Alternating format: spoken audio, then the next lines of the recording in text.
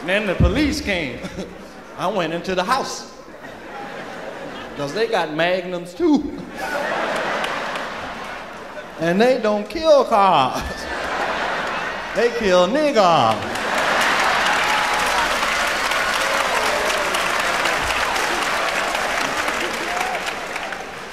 Police in LA, man, they got a chokehold they use on motherfuckers. Do they do it here? They choke you to death?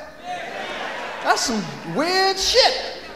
Because I didn't know it was a death penalty to have a parking ticket. You know what I mean? They'll choke a motherfucker's life. Hey, wait, that means you be dead.